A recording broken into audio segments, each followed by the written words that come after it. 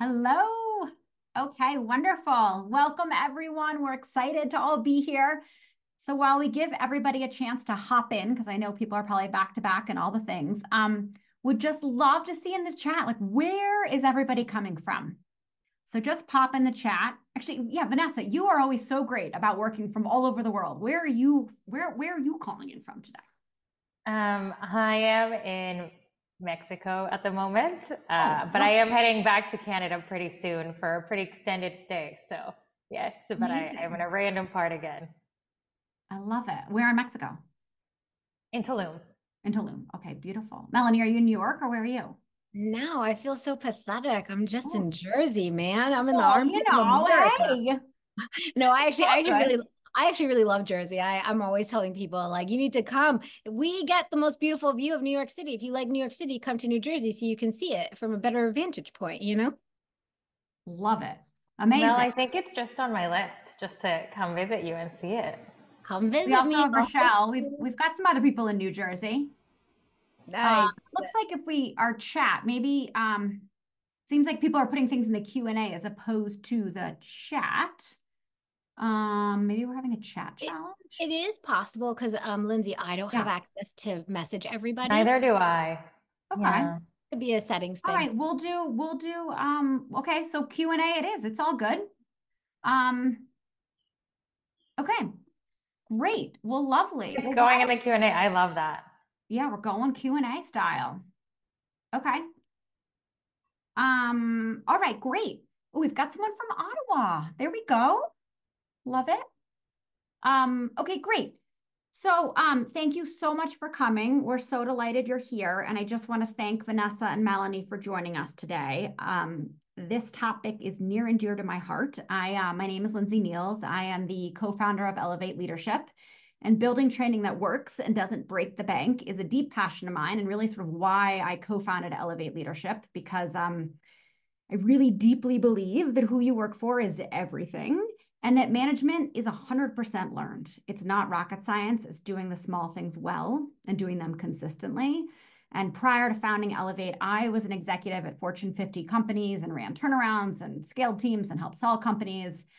And just over and over, I just saw like rep after rep, you see the impact a manager has. And we certainly all have our own personal stories. So I'm just delighted to have Vanessa and Melanie here. I'll let them introduce themselves, but to kick it off, Vanessa is the VP of Culture and People at PolicyMe. She is an expert at developing, creating culture, and also leading and delivering leadership development programs. She helped increase her manager's ability to have the tough conversations by 22%. So hats off to Vanessa.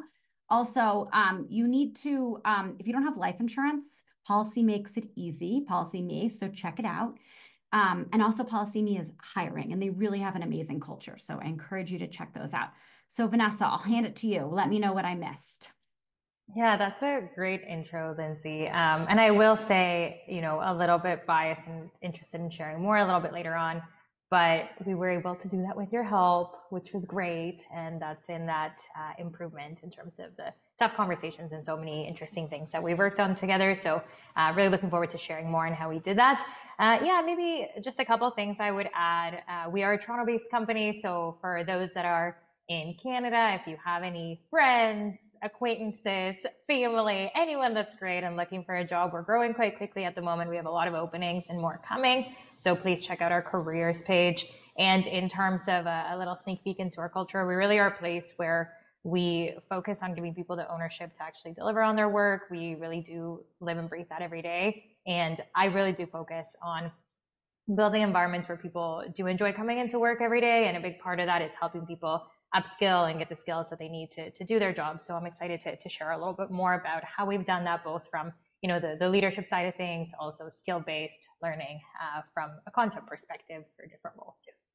Amazing. Thank you, Vanessa. Appreciate it. And it looks like the chat is working now. So we even have someone from Spain. It's like happy hour in Spain. That's so kind of you to join us. I love it. Very fun. And look, a little Texas representation. Awesome. So Melanie, calling in from Jersey. Thank you so much for joining us. Melanie is VP of People at Ethena. if you have not heard of Ethena, you should have heard of Ethena. They're amazing. Also, Melanie not only will have so much wisdom from her role as VP of People at a very fast-growing company, but they run compliance training that people actually love. And so she's going to have so many great tips for us to really how to make something engaging, how to get people to show up. So really excited to have Melanie on board with us. So Melanie, what else would you like to add?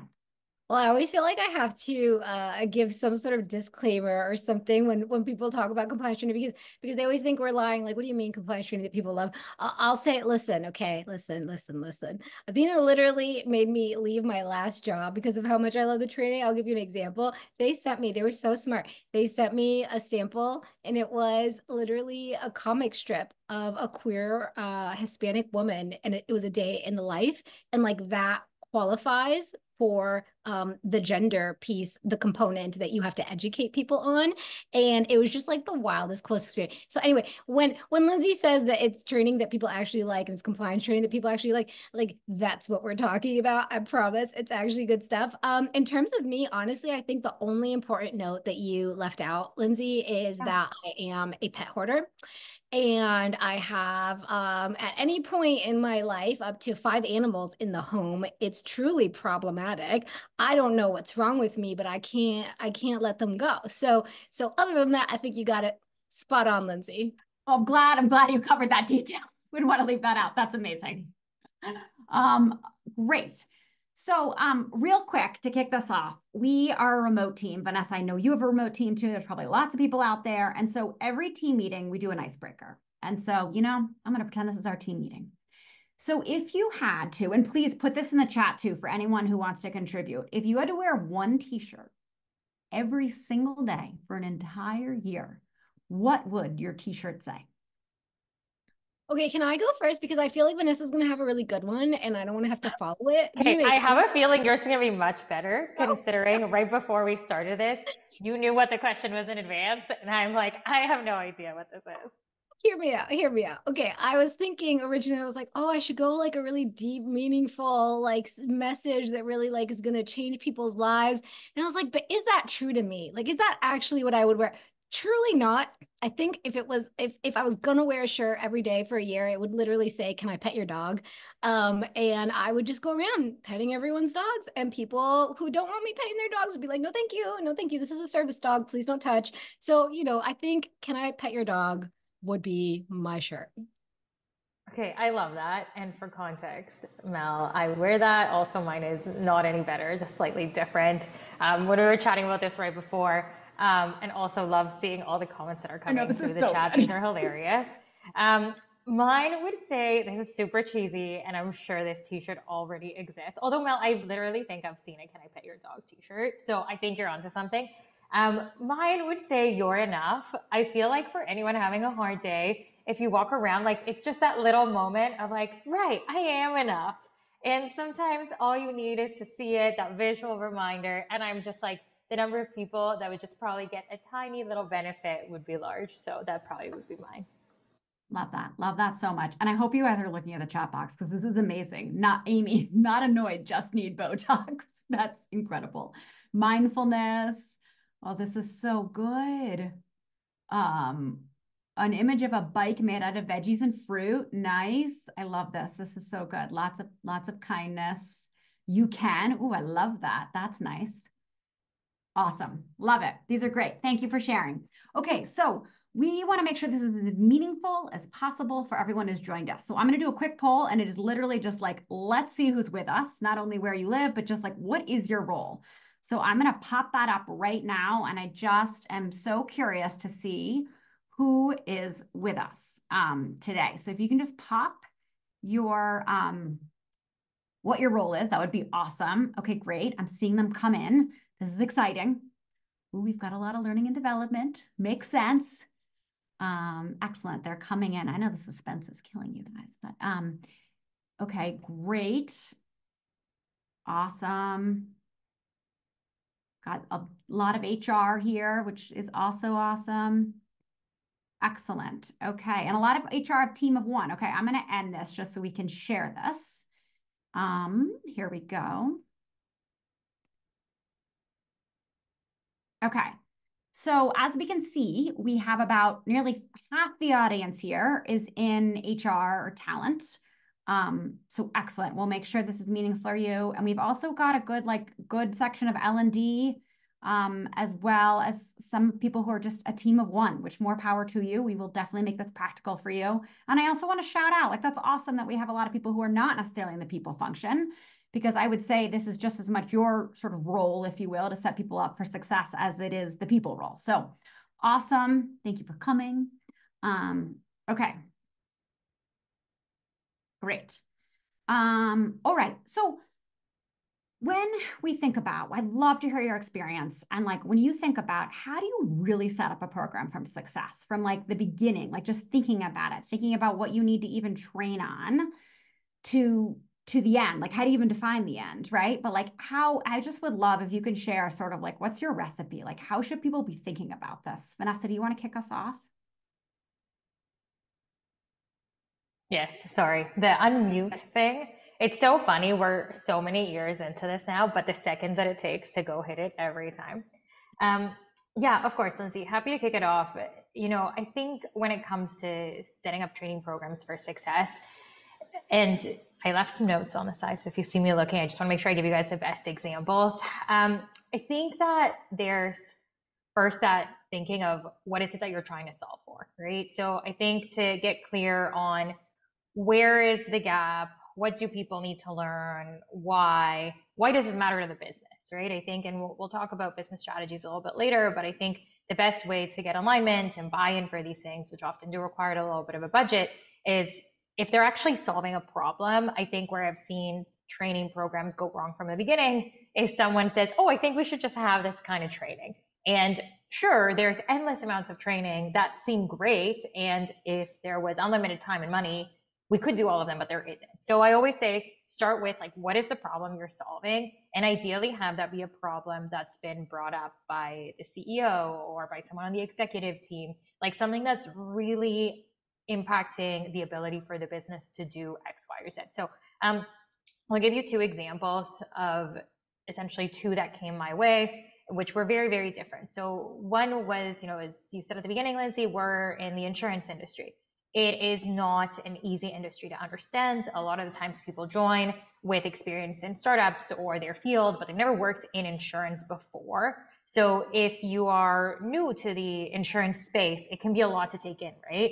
And you can Google, ChatGPT, whatever it might be, but it's like, are you learning what you need to know for this company, for this job? So our problem was people coming in and them just not fully understanding the industry we were operating in the way we needed it to. So we created something internal for that, which was a series of sessions of intro to insurance, intro to the different types of products. That was actually company-wide sessions, and then we recorded those so they were made available to new hires when they onboarded if they were coming at a later date and had not been there for that training.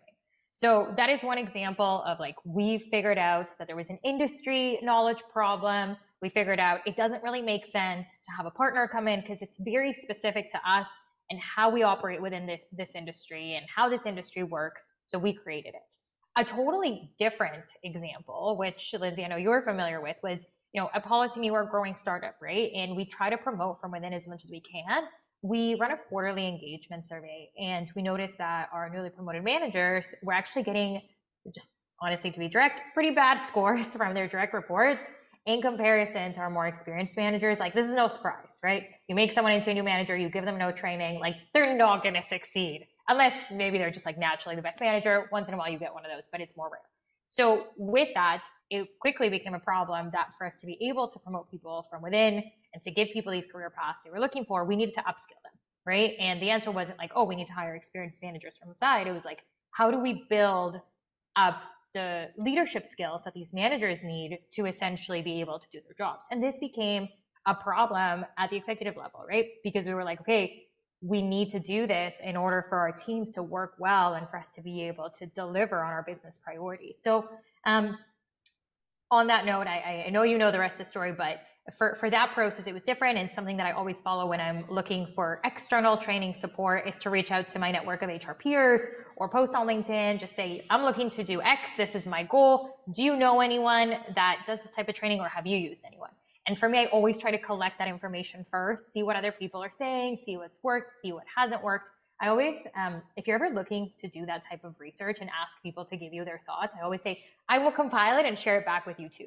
So that's something that I always do, which lands quite well, because then all of my findings, I put them together, I send it back to anyone who has kind of helped me collect that information.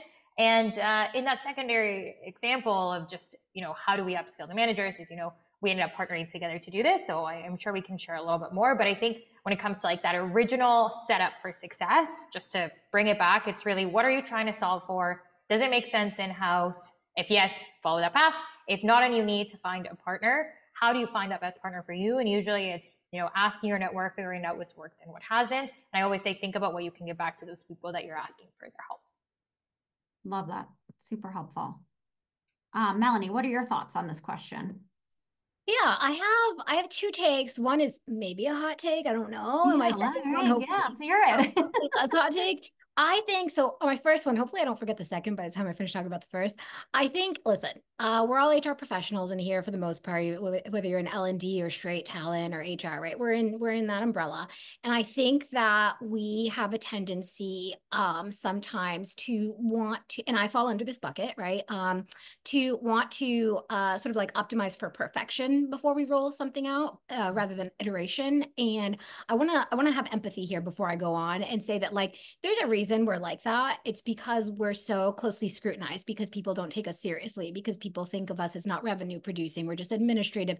And so our reaction, understandably, is we need to work twice as hard as any other department to prove our value and put out the most perfect thing, and we can't have any sort of flaw within the thing that we put out there. And I would argue that we are shooting ourselves in the foot when we do that. And so my hot take is I think that to actually roll out a successful training program, especially one for managers, it's not to try and perfect this entire course catalog before you start. I actually would start with a baby thing. So to Vanesa's point, find a point that is a problem and solve that, but don't plan out the whole series.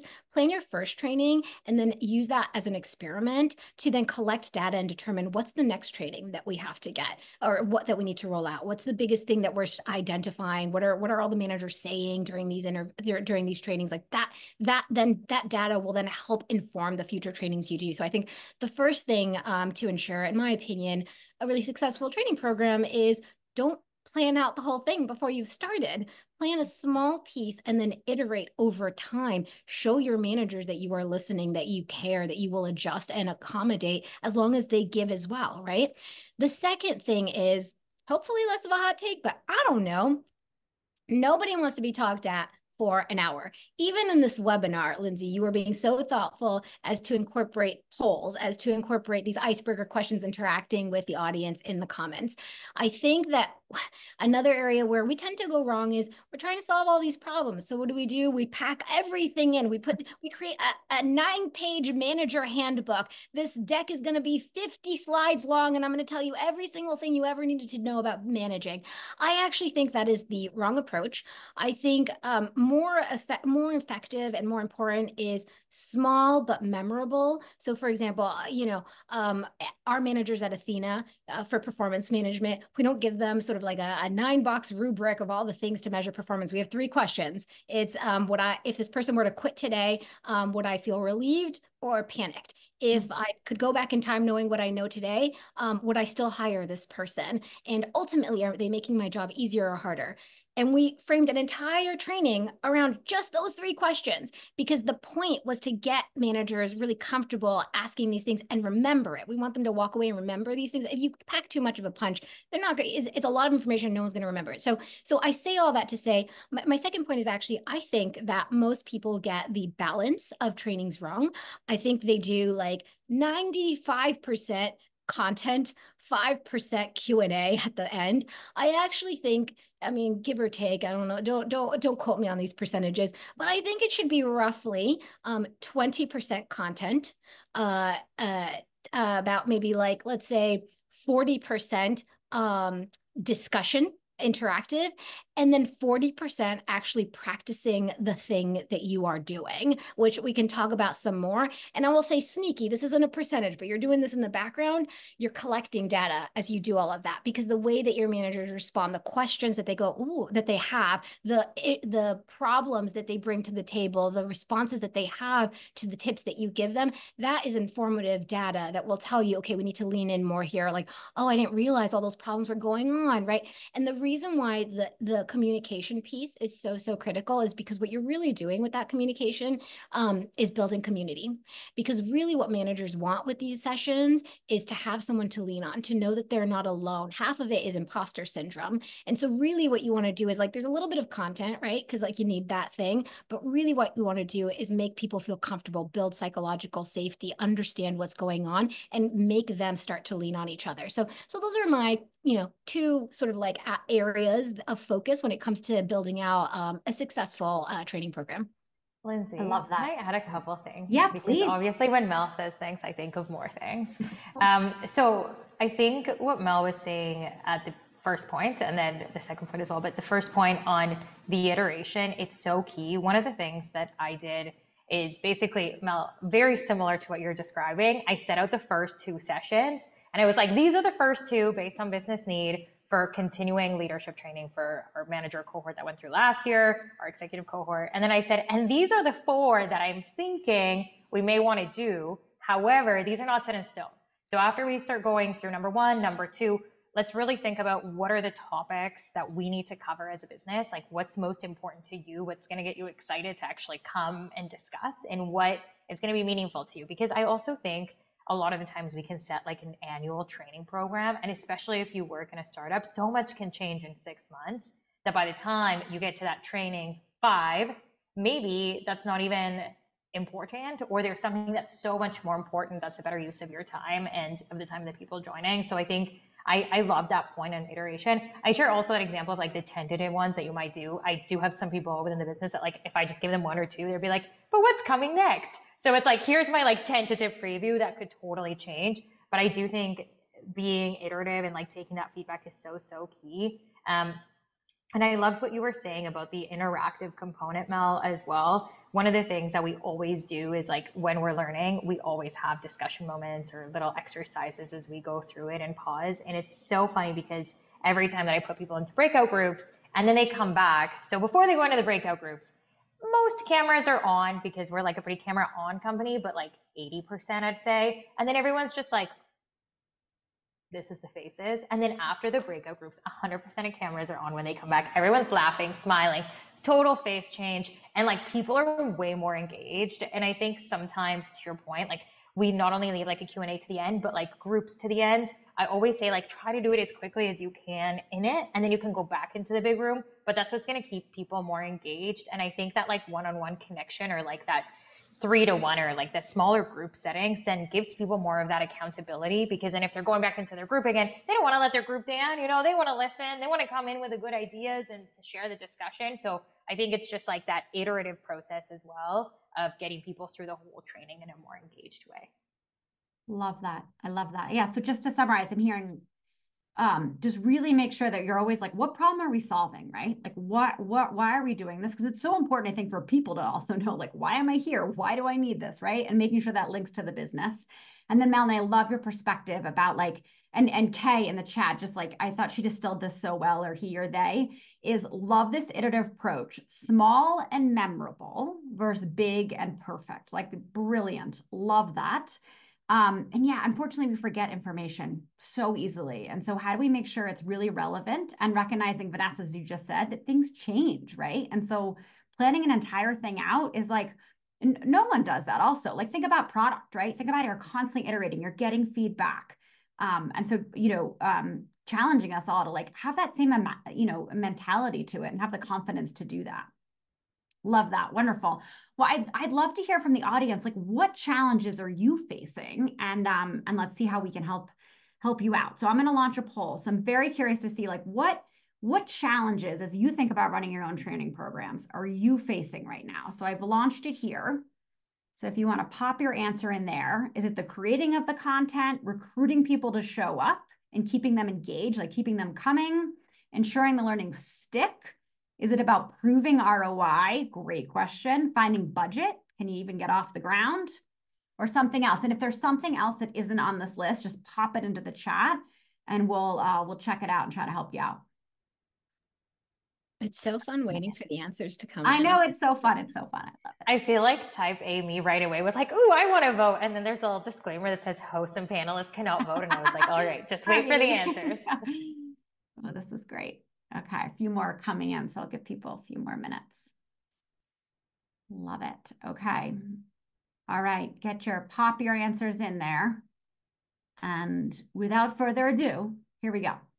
Okay. So 2/3 nearly, the biggest challenge they're facing is ensuring the learnings are implemented, right? Because we're trying to create behavior. We're not just learning for learning's sake. So how do you make sure that the learnings are actually implemented and they stick after the end of the program? So that was the number one. So let's tackle that first. So any tips?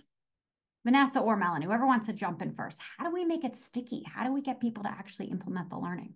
Sure. I guess the first two things that come to mind are one we already covered, right? Make it memorable, which means keep it short. And it is so hard because as HR professionals, we know so much. We have so much wisdom to share. So we're trying to like share it all, but we can't because we need to think about what is the actual impact of what I'm going to do.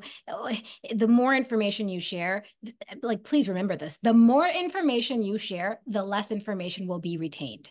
And so you really need to distill it to like truly no more than 2 to 3 things that you want people to walk away from a training remembering and stick to it. If you can think of alliterations, if you can keep it pithy, so it's like a 3-word thing, like those 3 questions, whatever you can do to make it brief and memorable. The second thing is to put it into practice. Show that it actually works. If you tell people a cool thing and then you say, okay, go forth and conquer, people are going to forget about it. People learn through storytelling. People learn through doing. And so if you can tell a good story, whether that's through providing a scenario that people respond to or having managers speak up about this thing and sharing their own stories, and then they get to practice together as they're like trying to apply the learnings, they're going to remember that because like you can literally look this up. Adults learn through storytelling. And so whatever you can do to get people talking and sharing their own stories while they're practicing the information you're giving them, the more likely they are to remember and retain that information. Yeah, I love that. And I think, Lindsey, to take a step back with that question, I think sometimes I get that question from our founders or the rest of the executive team. It's like, how do we know if the training worked? Right. Mm-hmm. And I think it's like beyond like, are people doing the thing? We're not sitting in with people in their one-on-ones. We're not sitting in when managers are delivering feedback every time. We're not sitting in to essentially shadow someone for like their entire week. And especially we're remote, right? So it's sometimes the question of, was this even worth people's time? And I think that's where, I loved what Mo was saying to help make sure that it sticks. I think you do need to find some type of measurement component, which is like a pre and a post, and just like keep at it and check to see what's going on. So if you're doing some, I know there's lots of perspectives on surveys, yes, nay, whatever it might be that yours is, but like I do think if you're going to run something and you're going to want to check, 1, did it work? And 2, is it continuing to hold?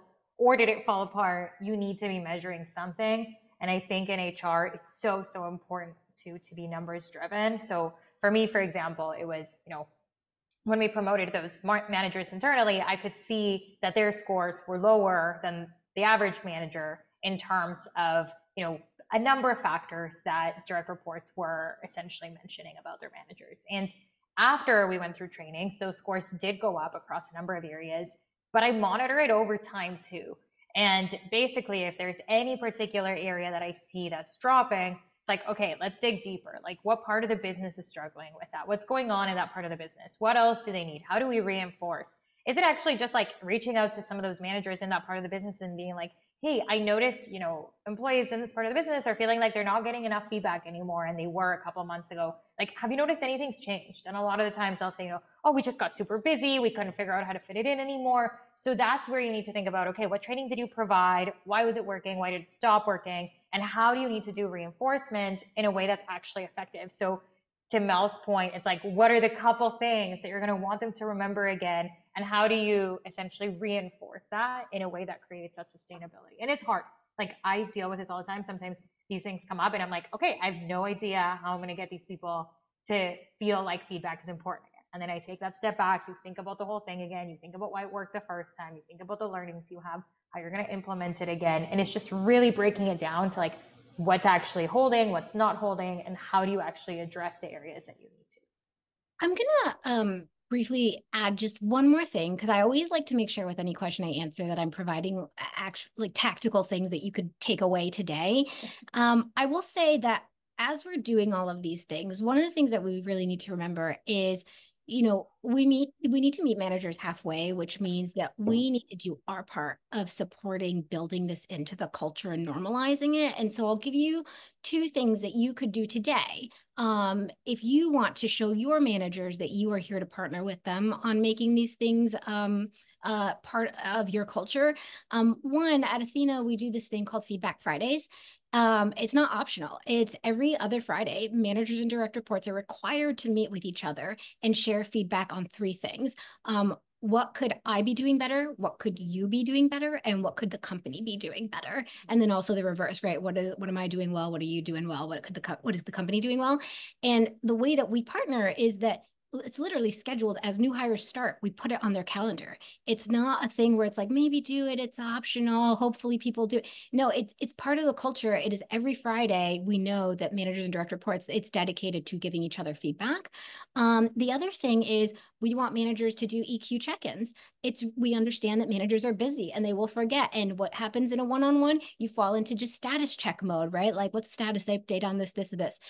We actually have a manager Slack channel, and we just schedule at the start of every quarter. I put them all in, I schedule it, and every other Friday, because of those Feedback Fridays, right? That's a great time to ask that question to kick off the Feedback Friday conversation.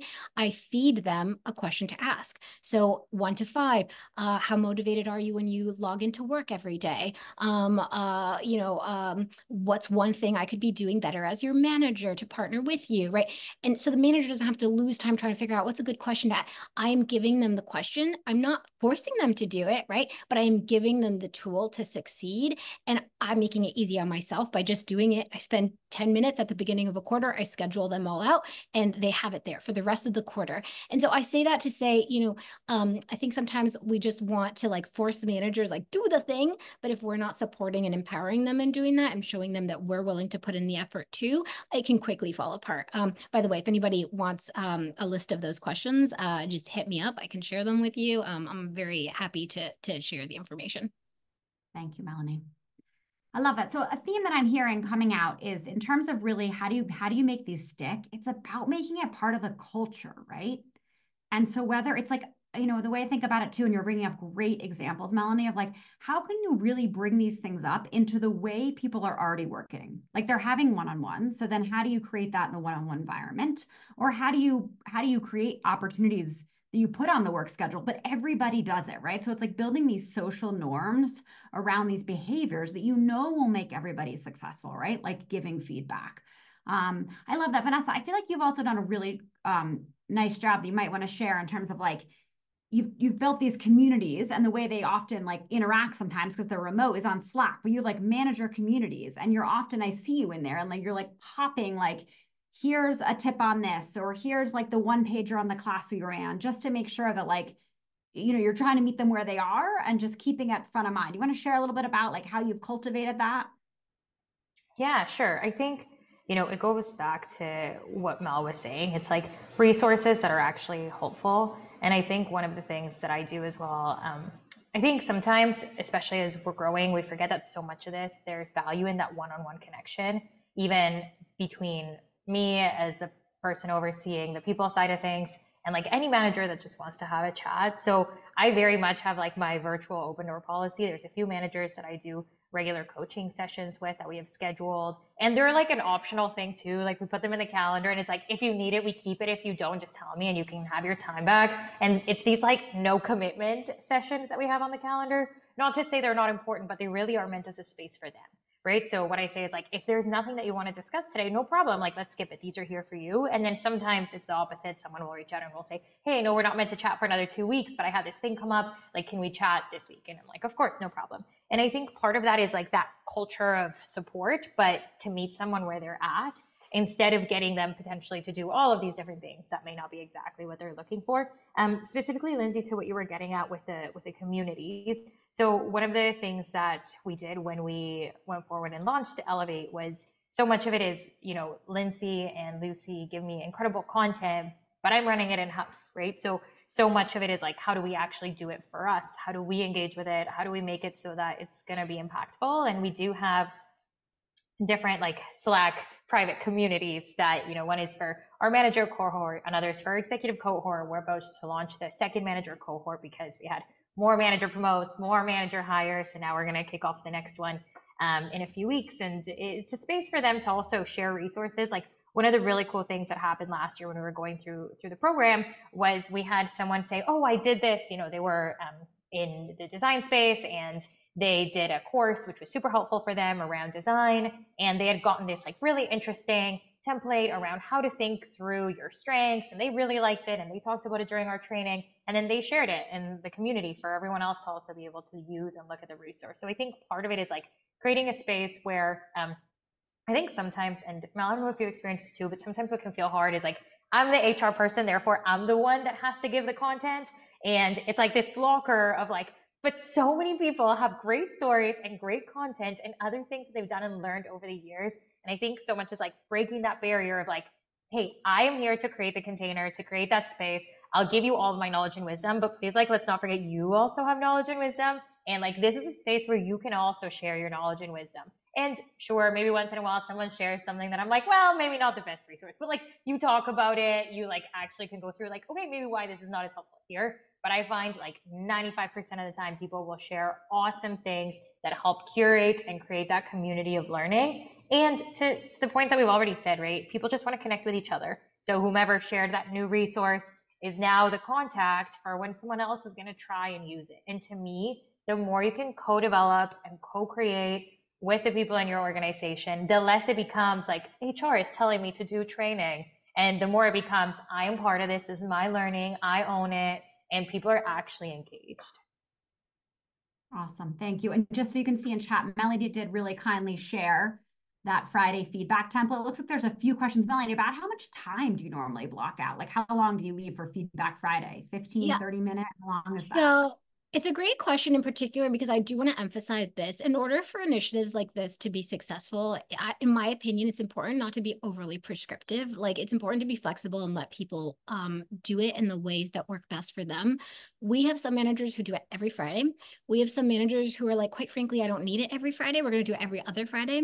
We have some managers who say, do you know what? Every other Friday, I'll be the one giving feedback and the other person's just listening. And then we alternate who gives feedback every other week. So really they're giving feedback once a month, but the other person, so then twice a month they are chatting about so it's really up to you all to decide what is best for you all. I think what's best is to empower people with resources versus like with the what. I don't think the how is as important as long as it works for them and you are clear on what the outcome, the desired outcome is. Like that's the most important thing to emphasize. But if you want to do it for 15 minutes, great. You want to do it for 30 minutes, also great. You want to do it alternating Fridays, you do you. I saw that, yeah, there was a point about like a manager who has too many direct reports. Maybe they cascade it. So like you are the first Friday of every month, you are the second Friday of every month, whatever works best for you. Nice. Thank you. Great. Well, one other challenge that a third of the people felt like was a challenge was proving ROI. So I thought I'd launch another poll really about which is connected to ROI. And I'm curious to hear like what is the biggest challenge people have with seeking budget? Because that's certainly connected to ROI. So we can also address that. So I'm going to launch a poll right now. And this is all about like, what is the biggest challenge that people face with getting budget? And we'll see what comes in.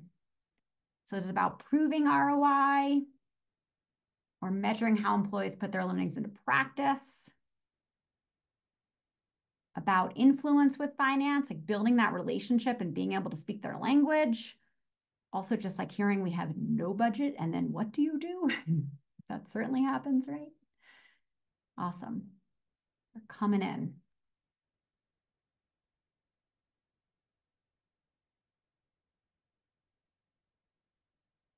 Ooh, this is like neck and neck. Which two? Which two? Which two? Which two? I know. Okay, I'm gonna share. All right, get your last final ones in there. Okay, here we go. So we have dun dun dun dun. Okay, it looks like nearly half, well, yeah, quite a distribution here. Okay, so proving ROI and business impact is these challenges. So let's definitely tackle that. And hearing we have no budget, like what do you do then? Now maybe we can give some creative strategies and measuring how employees put their learnings into practice. That feels related to number one as well. So let's tackle this one. What are your thoughts on like how do you prove the ROI and the business impact? Any thoughts Who on goes that? first? What's that? Yeah. Sorry, Go, did you want Mel. to Go. this? No, no, you go. I, I mean, I'll throw in and say that I think where most people go wrong is they start by trying to prove a point before they've even collected the data. And the second piece where people go wrong is once they make an argument and their argument gets vetoed, that's just the end of the discussion. Here's what I mean by that. I think that before you try to make any argument, you need to make sure that you even understand what your CEO and leadership team is prioritizing for. Questions like, what are your top 3 priorities this quarter? What are your biggest headaches that you're trying to get rid of? Because once you know that, then you can build an effective argument for how the thing that you want to do is going to help solve their problem, is going to help work towards their priorities. The second thing is when you get a no, don't just let that be the end of the conversation. I hear this so often. So people will go to their, CEO. They say, we need manager training. Morale is low. And the CEO is like, yeah, it's not my problem. We got other problems right now, right? You're going to get a no. And then the conversation's over. It's sort of like, oh gosh, the CEO doesn't care. Really, what's happening is a couple of things. One, you probably didn't use business terms that matter to the CEO. So instead of saying employee morale is low, which to us means, we understand when morale is low, that means productivity goes down. That means our ARR goes down. Like we understand those things because we're in the people world, but a CEO hears morale is down and they think, oh, you're just here to be like the happy committee. You know what I mean?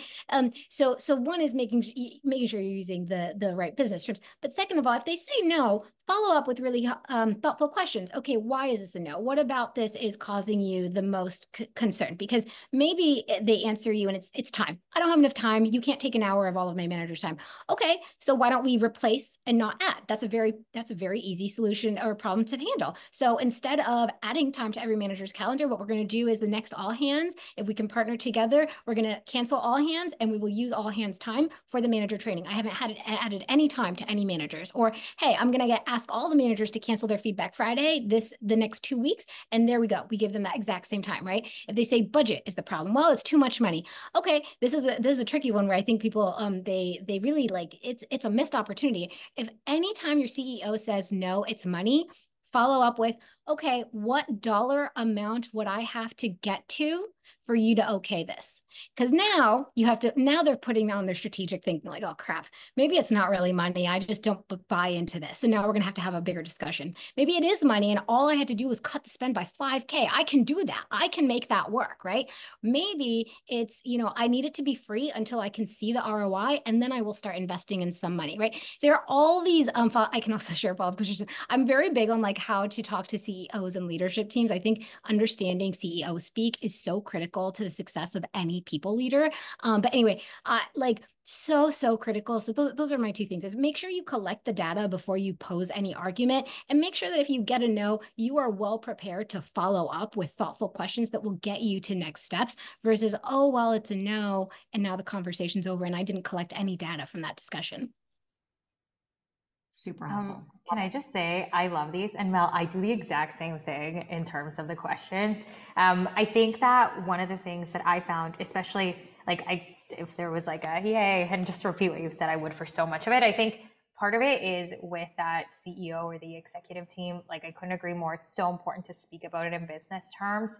I do think what happens sometimes is like we come to the table with ideas that aren't quantified yet. So like I think the worst thing that can happen is to ask them, well, what dollar value would be acceptable, or like what if I could get this down to X, would you say yes? But you not knowing what X actually is that's workable. So I think it's so important to come to the table also with that research and with those options so that you can present your preferred choice, but maybe that one's too expensive, but you're like, okay, here's different ways that we can look at the budget, or here's different ways that I can negotiate next steps. Or having had those conversations already in advance with potential partners to understand and have that information at the table with the CEO. So like you are as prepared as possible. I will say this actually, as Mel was talking, brought up to me a very different scenario that I've been in, but just depending on the type of role I had in the business. So in case people are kind of experiencing this, I think there's two types of organizations. One that really values the people leader and you have a seat at the table, right? So that is the organization where it's not only like CEO speak, executive team speak, like you're a part of that executive team, right? And what that means is you're working with these people regularly. You understand their needs. You understand the biggest challenges. So when you're proposing something, you come at it with a full understanding of what's going on in the business.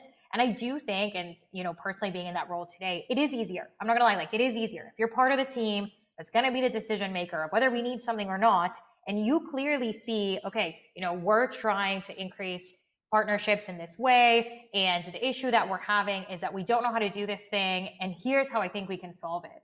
Awesome. Like they're gonna be like, okay, amazing, yeah, like let's do this. Or you've said 3 times in the last 5 leadership meetings that the biggest time sucker for you is like direct reports of managers that are coming to you directly because the managers are not doing this thing well. Like it's very easy when you're in the conversation.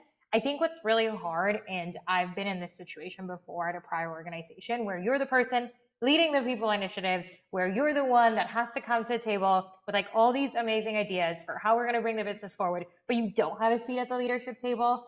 And you're like working closely with the senior executives. And like, that's kind of what you would say when you're like next to them, but not in there with them. And from being in that situation, it's very, very challenging because you don't actually hear their problems directly. So what you normally have is like an executive sponsor that you're reporting into that then tells you about their perspective of what's going on in those meetings. So if you're in that situation, which in my opinion is harder because you don't actually hear everyone's concerns, you may not actually be reporting into the CEO. And therefore, when you're trying to bring something forward, the questions that you get may not be exactly what you expect. In those scenarios, my best piece of feedback is like actually try to talk to each of those people that are on the executive team one-on-one and say, hey, I'm trying to understand how we can maximize learning in this organization. And I don't think I'm super clear as to what I could do to best support your team. Do you have 15 minutes? Do you have 30 minutes just to help me understand a little bit more about like the biggest challenges your team is facing? And like that way you're building a bit more of those relationships. And even if you're not on the executive team, like all of them with that type of questioning will give you 15 minutes. You can build a little bit more rapport. You can get a little bit closer. And what that does is not only will you have better information to just go to the table with, but next time they have a challenge, they're more likely to actually come to you than to just talk about it as a team. And one of the issues I had is I often felt that they were in this like echo chamber of just like discussion about a problem without finding a solution. And by the time it came to me, I didn't even understand where it started. And it was like this really hard thing of like, what am I really solving? So I think if you're in that role, which is the HR leader that unfortunately does not yet have a seat at the table, really try to build those one-on-one relationships with the rest of the executive team, which will really help with that buy-in, even if you're not at the table every day. Awesome. Thank you. I want to make sure we give the audience some opportunity to ask questions. So also real quick, I'm going to launch one last poll, and this is so that we don't spam you, but I want to see if you want to follow up at all. We actually we've built an ROI calculator and done a ton of research on this. So if we can be helpful at all, please just let us know. We will set up some time and we can walk you through that. And I think the same theme is coming up in terms of like, what problem are we solving, right? And sometimes you've got to meet one-on-one to get to the heart of that. But if you want to chat at all, we love being a thought partner. And whether it's about coaching or live workshops or Elevate Academy or ROI calculators, you name it, we're here for you.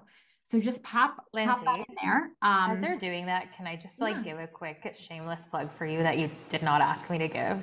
I remember back to when I first met Lindsey, and I'd spoken to all these different potential L&D partners because at the time I was a team of one. I was trying to figure out how I was going to do this. L&D takes a lot of time if you're building your own content. And what I loved was like Lindsey was not trying to sell me on anything. She was like, okay, like let's try to figure out like what are you even looking to do here? And I think that was so helpful because to have someone in the space who's who just took the time to sit with me and to think it through. I had 35 things going on at the same time. This was one on my list of many, and just like having that first conversation was actually super helpful. And I think also one thing that I think, Lindsey, you guys are really good at is just meeting people where they're at and from an HR leader perspective. And I say that because some of us want to run our own training. Some of us want you to come in and do the training. Some of us want to only it this particular way. And you're like, okay, we can do that. So I think what I loved is, and ultimately, like, again, they're not asking me to say this, but why I chose them as a partner was just like that flexibility of working with me in the way that I needed. So anyways, I think if you're curious, I definitely would say reach out to them. I've spoken to lots of people about my experience working with them, and it truly has been great. Thank you so much. I really appreciate that. I know, I feel very, very fortunate. Okay, so let's hear some questions from the audience. I am also, as you can see, Vanesa and Melanie are a wealth of information. So while you pop questions into the Q&A, I'm also just going to share my screen here. Let me end this.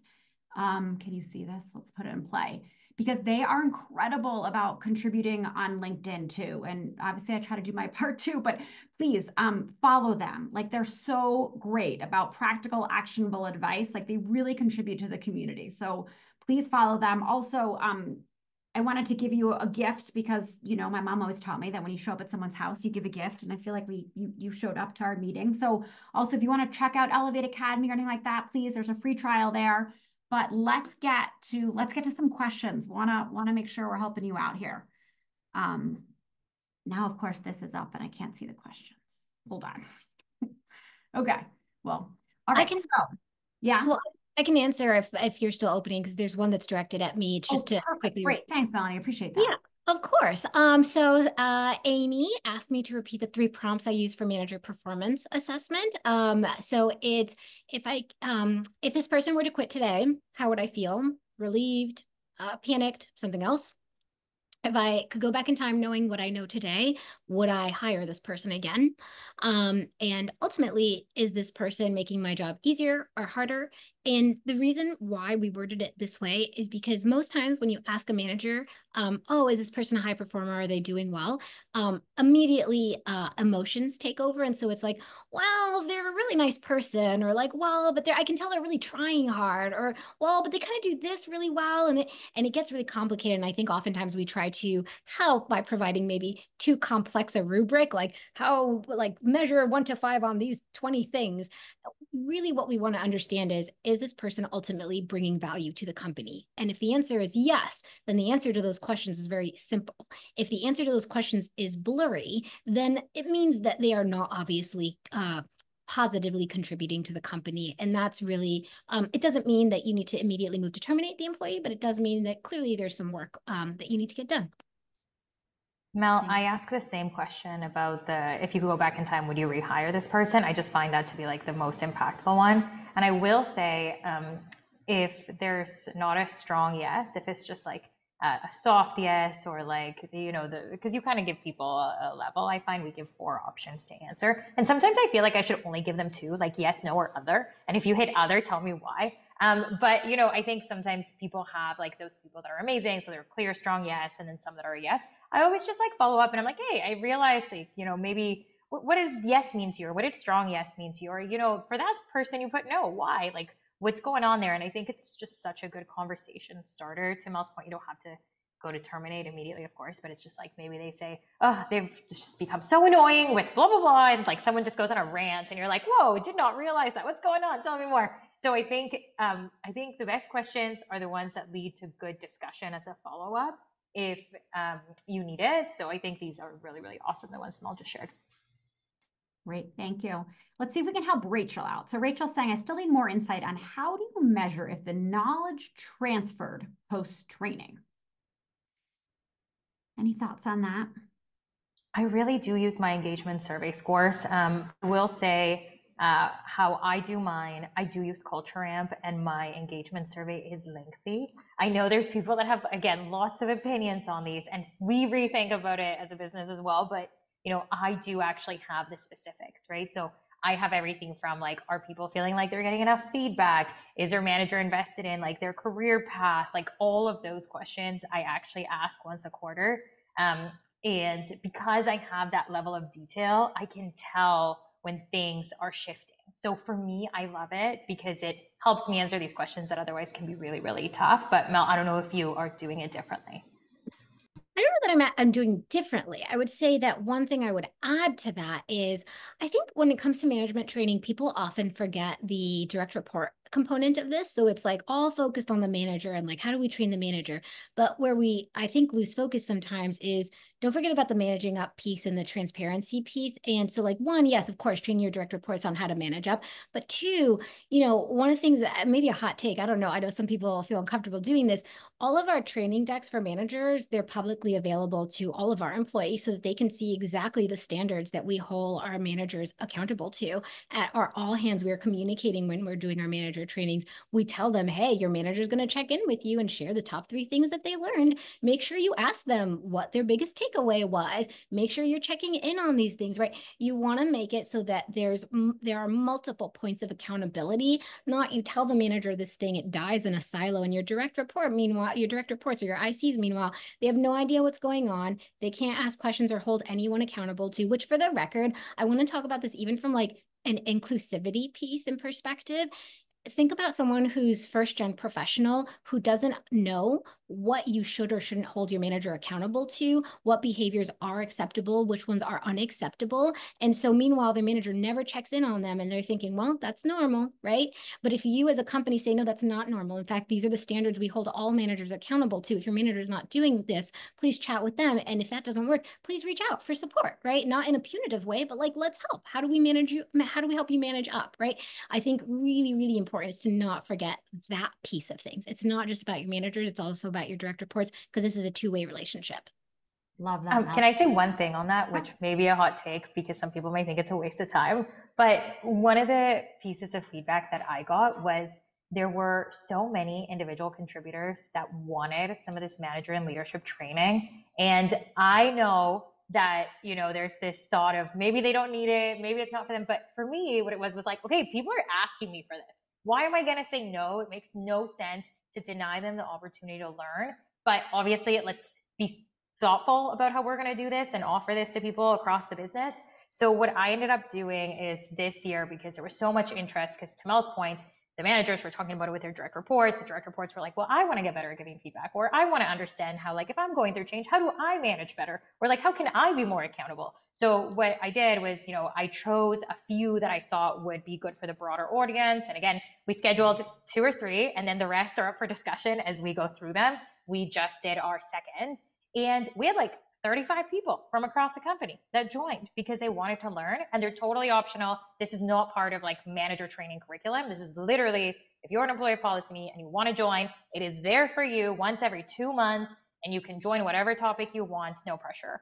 And that ability to also get a little bit of that training for them has been so valuable. And then the managers reach out to me and they say, oh my God, my direct report was like so much more prepared for my one-on-one. So it's nice to see it come from both sides as well. Amazing. Thank you. Okay, one last quick question. It sounds like this was going on in the chat as well.